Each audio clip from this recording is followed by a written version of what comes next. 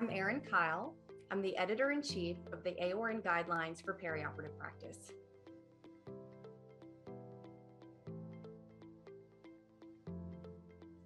The updated guideline for care of the patient receiving moderate sedation provides guidance on determining the scope of nursing practice related to administration of moderate sedation, patient selection criteria and evaluation before sedation, for example, the airway, intraoperative monitoring, staffing, medication administration, and discharge criteria. According to the author, Amber Wood, the primary goal of moderate sedation is to reduce the patient's anxiety and discomfort so that they can tolerate the procedure that they need. There are patient safety concerns related to administering sedation in non-operating room locations, including interventional cardiology and office-based surgery settings. Because procedures continue to expand and patient acuity is increasing, this requires more monitoring and deeper sedation. As such, this setting should have the same standard of care as the OR patients receiving moderate sedation. This includes monitoring and equipment.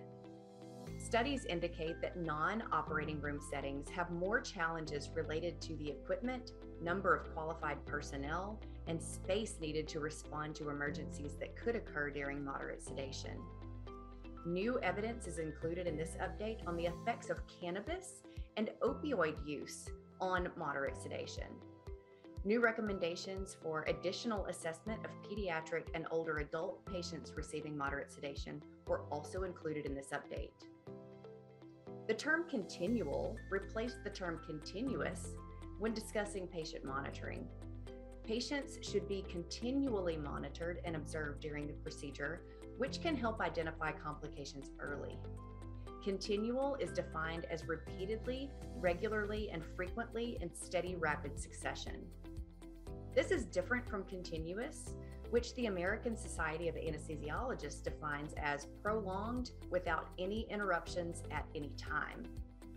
Perioperative nurses administering moderate sedation may perform short, interruptible tasks to assist the perioperative team, assuming these tasks do not compromise continual monitoring while also remaining in the OR.